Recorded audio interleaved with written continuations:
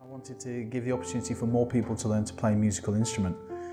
The current models of delivery are such that it is quite expensive to learn, which is absolutely fine if you have the money.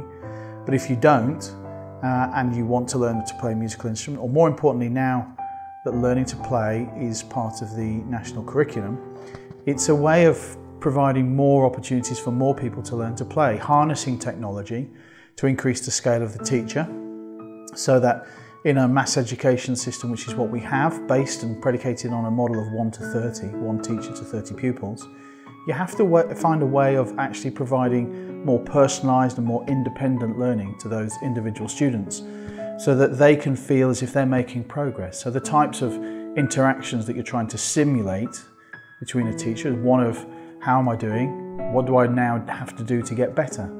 And we use the computer to deal with that in terms of analysing performances and providing feedback to the student.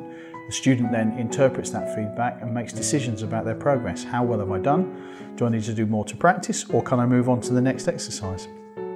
And that's all about Gigajam.